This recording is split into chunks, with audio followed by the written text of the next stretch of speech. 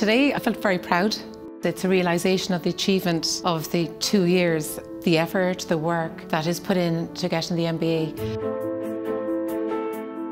I did a bit of research into many of the universities that did provide an MBA, and I had it narrowed down to 2, and I decided to go with Heriot-Watt University. It was within my reach, and I also saw how widely recognised the Heriot-Watt University is, and that was one of the main drawing points for me.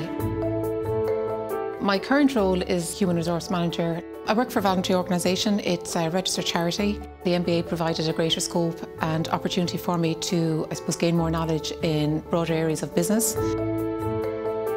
Initially I thought, because I work full-time, that it would take a lot longer for me personally to complete the MBA, but I stuck with it and I'm glad I did.